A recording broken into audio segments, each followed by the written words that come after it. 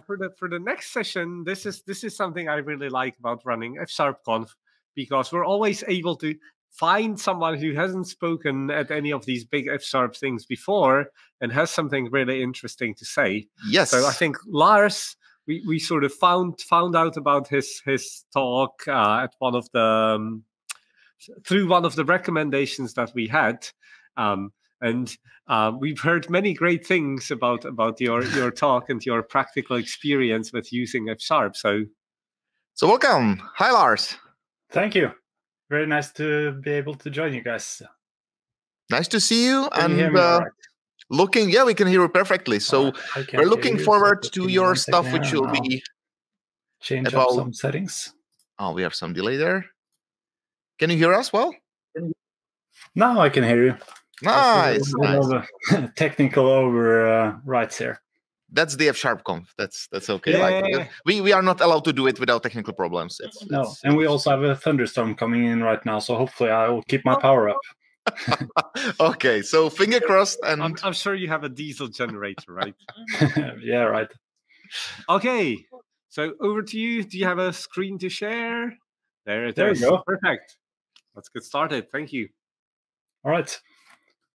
So thank you for having me. My name is Lars, and I'll talk to you a little bit about how to handle a complex domain with readable code, and a little bit about how we use F# at my company at Norcart. I'll be focusing, when focusing on the readability of your domain rules, you can make it much easier to maintain and extend your code base when modeling complex domains. So hopefully this will give a jumping off point in that direction. So just a little outline. I'll start by giving you a small introduction to our domain and what we are using it for. Then I'll talk a little bit about how we use F# and what is the best part of F# for us. And then we'll, as quickly as possible, dive into some code samples, which hopefully can make our review of how to use F# as clear as possible, and maybe give you some ideas as well. So just a quick part about me. I have a background in geospatial and IT. It was this small study program here in Norway where I got to combine these two for a master's degree. And I've been a professional developer for a little over 3 years. And what might separate me from a lot of you guys that work with F# is that I've had most, or not, if not all, of my professional experience in F#. A little bit of C# in between, but for the most part, I've been working full-time in F#. The company I work for is called Norcart. It's a Norwegian company that delivers software solutions, mainly working in geospatial data and property data and all kinds of solutions on top of that, whether that is regulation plan maps for municipalities or 3D models for architects or anything you might base on geographic data. We are a little over 200 employees, and we run most of our newer technology on .net, mainly C#, but a little bit of F#.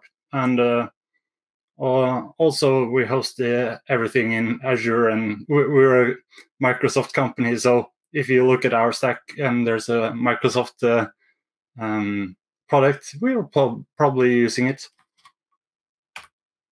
So just a little bit about the domain. It's actually property taxes that we are trying to solve here with F#. And this program has, or this problem we have tried to solve for 4 to 5 years now, and worked on this system. And property taxes, you might know of the concept. You own some real estate in the real world, and you have to pay some taxes on them. In Norway, these taxes are collected by the municipalities, which we have over 300 of in Norway, of wildly different sizes. The smallest one is 200 inhabitants on a small island off the coast, while the largest one is Oslo with 700,000 inhabitants. And these municipalities want to find out what the properties in their area is worth so that they can collect taxes on them. So this is also not a mandatory tax. Each municipality chooses themselves what kind of properties they want to collect. Some just collect from commercial real estate, while others collect from all different kind of properties. So we have a few different data sources. We have the Norwegian cadastre. For those unfamiliar with that term, it's the nationwide register of who owns what and how big it is, basically. What kind of buildings are there? How big is the plots? And a lot of details. For some municipalities, we rely on data from the tax authorities. That tells us a little bit more, or it's a supplementary source of information. We also rely a lot on user input from our solution out in the field, where people working for the municipality registers any discrepancies in the data and registers whether this property has a very nice view, so it should be worth more, or it's close to a highway, so it should be worth less, or something like that. And since we have such small and large municipalities with wildly different use cases, we have a lot of configuration files that streamline the service for each customer. So just a little glimpse of what you might output to the user. Here we have a building with 3 floors with different prices and square meters, how large each floor is. And you can see this ground floor where you have the residence or the living quarters, and you also have a storage unit and a garage. And each of these we have deduced that are different kinds of areas based on the source material, and they have different values. And don't look too much at this, but this is basically the calculations that we end up in the end, where we can find out what the taxes are for this specific property. And the output of our system is notification letters to the inhabitants, the tax calculations themselves that we use for different purposes. There will be invoices outputted. That's another team, but to collect the taxes for the municipality, and also a lot of reporting, whether that's for our customers, the municipalities. It's the government that wants to know how much tax is collected, or it is for the individual inhabitant that wants to know what the taxes are on their property.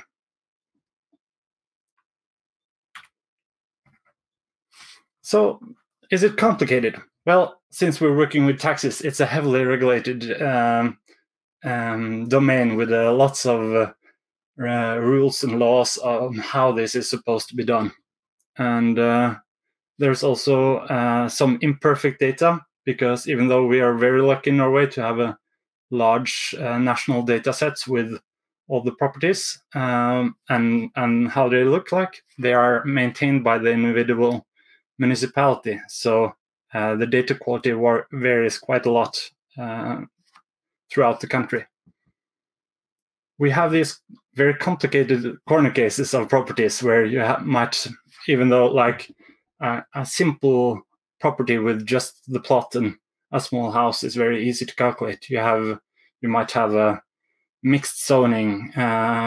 You might have a large apartment block with a store in the first or the ground floor, and a garage in the basement, which is owned by the different apartments up top in different shares.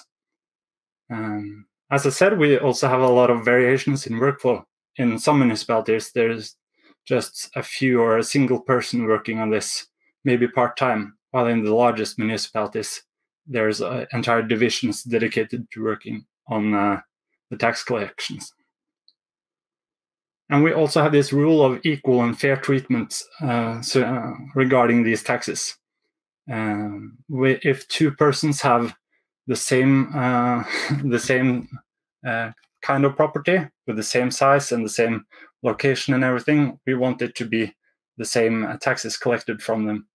And if the taxes are not fair, there is a large system built out for inhabitants to be able to complain and correct it down if it's too high. So we really wanted it to be correct, and there's a lot of moving parts here that forms quite a complex domain. So how are you using F#? F# is a multi-purpose language that can be used for many different use cases, but this was our first test of our first try into F#. So it was very easy for us to, by using the interop between C# and F#, to rely on our internal templates for setting up our controllers and some auxiliary systems that talk to the outside world. But we wanted to model our complex rules-driven domain in F#, where we had high requirements of correctness. And there's also quite a lot of maths involved. So for this purpose, F# was perfect. We are also doing our modeling based on events and event sourcing. And F# is a language that is well suited for that, with the discriminated unions that make sure that you can represent your different kind of domain events in a very nice way. So just a little bit about correctness. The F# type system is very nice for allowing us to model different kinds of values. We have a lot of integers and floats and numbers and strings and identities that we do not want to match. So being able to quickly spin up new types that represent different things that make sure that we don't mix them up is very important for our use. But onto our main topic of tonight, or today if you're in the US, readability. We want our code to be as readable as possible. We want it to be readable for our in-team domain expert that knows everything there is to know about property taxes, so that they can quickly look at the code and give us some insight and feedback. We want our code to be understandable to our C# friends inside and outside the team. But most of all, we want it for us people working in F# on a daily basis to be able to quickly find what we are taking care of and what we are not handling right now. We want to quickly find bugs, and we want to make sure that our day-to-day experience is as nice as possible. We use most of our time reading code and not writing code, so we should optimize for that. All right, so let's jump into some code examples. Let's start with coding in Norwegian. This might be a bit controversial for some of you guys, but we are working in a very Norwegian context with a lot of Norwegian regulations, Norwegian data sets, and this product will live in Norway for its lifetime. And we are also a company that is primarily speaking in Norwegian. So for us, that's not a huge cost to limit ourselves there. And as we jump over to more understandable code, let's since we are talking about readable code, let's look at some code that is readable to you guys. You will see that I've worked a little bit about trying to translate very domain-specific terms in Norwegian to English, and you can quite quickly see some of the problems with some of our events here. And we have this one, for instance. You have a taxation property created, and while you might have understood that by now that when I'm talking about properties, we are talking about properties in the real world and not the properties of an object or whatever. But we lose some context when we translate from one language to another. And another nice feature of us being able to talk about our domain in Norwegian and our code in English is that we can be very precise about which one we are talking about now. Are we talking about the properties in the domain or the properties in coding? So we are trying to use our bilingual strengths or as a strength and not as a weakness in this case. Also, you can see just a quick glance at how nice events can look like in F#. Another example of this translation troubles is this one with the cancel out function, where we have a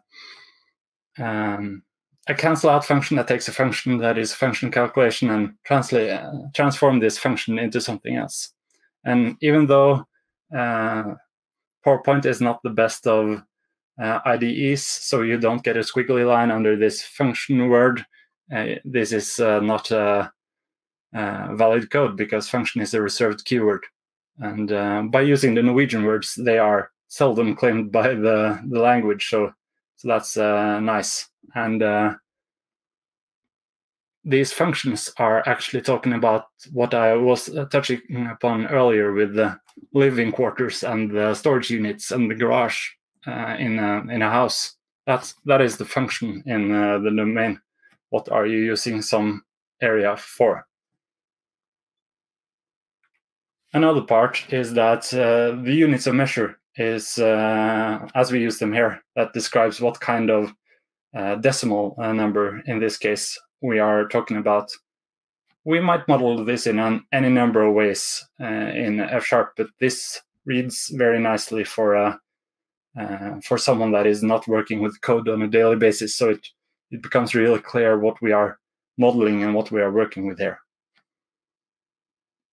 Another point I would like to look on here is that you might see that this function is a larger record with many different properties, and we only choose to talk about or write about the things that change here. You might have changed the whole thing and defined every field of the record, but we want to focus on the relevant part when we are doing this zeroing out this canceling of this function calculation. So that's one nice thing about using this record with syntax, is that you are able to focus on the interesting stuff here. Little noise. And that's the main topic here, really, with all of the things we do. We are trying to use the succinctness of F# and the little boilerplate and noise to be able to be very expressive about what we are actually trying to accomplish here.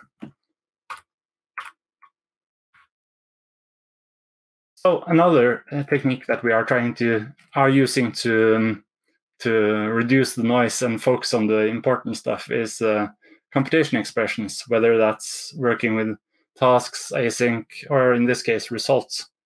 Here we have some validation logic for checking if this command can be turned into an event. And even though you've never seen this code before, and in my case, some of the people I show this code to might not even know programming or haven't done it for many years, you can sort of on a surface look see what we are trying to validate here.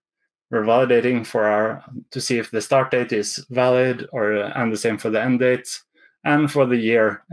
Is this a valid year for taxation?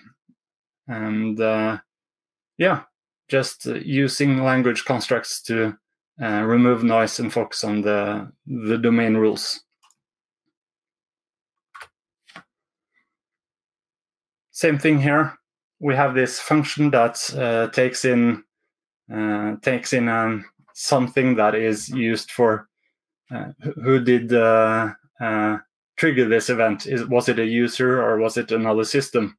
And in many cases, it's just print out the display name and it's easy. But we know that we have some systems that either have quite an ugly display name or we want to call it something else. So then we can use this when syntax to change the logic for some systems. But here there's a lot of this distracts from what we are trying to do here. sure, it's nice to see that it's the display name that we check, but this isn't really important in this context when we try to see the display name logic. So what we can do is that we can extract this into an active pattern, and then you can read it like system data import. Well, then we'll just call it data import on the outside as well.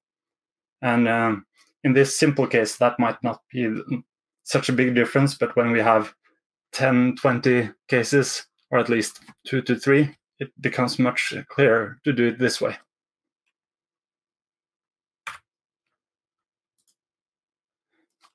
A note on something that I would caution a little bit about is the passing in of functions to other functions. After all, we are doing functional programming, and it might be nice to send around functions and doing stuff with that. And it all comes down to our readability when we are coding and debugging, trying to find out what went wrong or how the code is behaving. Sending in functions is really great for managing dependencies, whether that's logging or it's writing to some storage or whatever it might be. And it might also be very nice for composing, chaining, working with lists and mapping through them.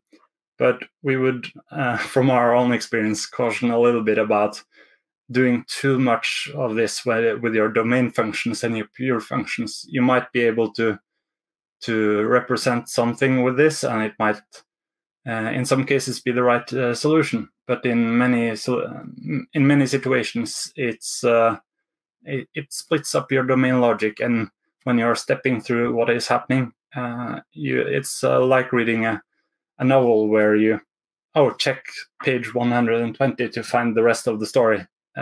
It's not the best experience. You really want to have a natural flow of your business rules and your domain. Outside of that, it's fine to do whatever, but be a little bit careful about that. So that was a quick whirlwind tour of how we are using F#. We feel that F# is well suited for writing readable code, and we feel that this readability is important to maintainability and extendability of a complex system that you work with for a long period of time. For our part, we are still able to extend our system and handle new kinds of customer cases and new regulations, and also keep our bug count relatively low in this pretty important piece of software for our company. I also hope that you've gotten a few tastes and small ideas on how you can work with F# to enhance the readability of your code base. That was quick. I might have talked a little bit fast since this is quite exciting for me, but I hope you had fun, and looks like I have time for some questions if you have any.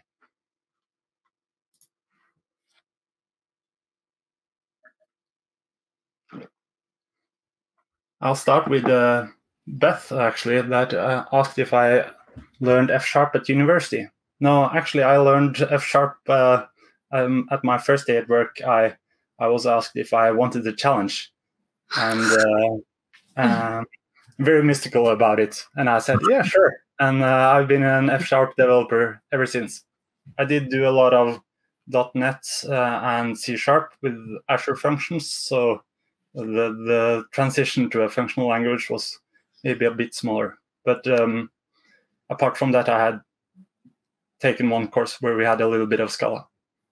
So no F# in university for me. I may have one personal question. Do you remember what was the goal, that thing that got you into F# when you saw it? Say like, oh, that's so cool, I want to spend more time on it. What was the gateway drug? Oh, the gateway drug, yes. Well, it's a journey in multiple steps, right? So my first realization when I think I used Scott Lashin's F# for Fun and Profit, and I had this list of how to transform one kind of list to another kind of list, and had to learn like the maps and the collects and the filters and try find, and just building out that arsenal was like, after a week of figuring that part out, it was maybe the first one. And then I had a lot of fun when I was writing property-based texts for property taxes. So that was a nice combo as well. Nice. Thanks. Yeah, I really liked your example with the all Norwegian discriminated union.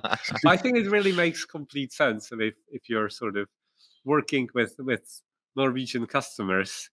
How often do you actually sort of get to show this to non-programmers?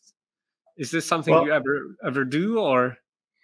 Well, I would say it is a quick glance is on a weekly basis, and the more in-depth looks is maybe once a month or something like that, when we are working on the whiteboard and trying to really find out what are the rules and what are we trying to model here, and so that it becomes correct. Then it might be more easy to just pull up some code and check. But on a weekly basis we do a small check, at least, I would say. So it works really nice for our case, where we work very closely with our domain expert. So it turns out you don't need a PhD in computer science to do F#, but you do need Norwegian. I don't know which one's easier, though. Yeah, I would say it's like... I mean, I think I've at some point tried to use check in F# code, and it does even support the accents, which I didn't expect. Okay, we've got a serious question from Jan. Yeah. Have any of your non-devs started to help model with the domain with F#? Yeah, I would say that we are doing it as collaborative effort, the modeling. And it might not be that they are sitting with the F# code, but it's like we are sitting with that while they are talking to us from the computer right next to me. And then we are bouncing ideas off each other, and what if we do this, and stuff like that. But they haven't started writing code in F# quite yet. That's cool. All right. That can happen over time. All right, maybe your last question. Do you have any kind of advice to newcomers, to anyone who's after your amazing talk thinking about jumping into F# and starting doing some nice short code with a lot of domain expression there? Like, what do you recommend? Like, go to Scott Lashin's site, or read his book, or just write some code, or amplify F#? What would you personally, as a Lars, what would you suggest to start with? I would do all of those things that you said there, right there. But like, try to model something small, and just, for me, it was like, try to model a property and all the lists and of buildings and the square areas and such like that. And then you might jump into, maybe do Advent of Code. I learned a lot doing that kind of tasks in F#. And just play around with it. Use the interactive code so that you can get this instant feedback. Perfect. Thanks a lot. Well, look if you have any other question, but I think we are again on time, which is... I think there's some error in the universe. Like the time is running slowly or something. You know, when we say it out loud, next talk will be either shorter or way longer, because we are now pulling the like... I'm sure the next talk is going to be as professional as all the previous talks. Okay. So thanks again, Lars, for joining us. Thanks. Thank you. And thanks for the great work with the conference. Thanks a lot. We'll see. Yeah. Not there yet.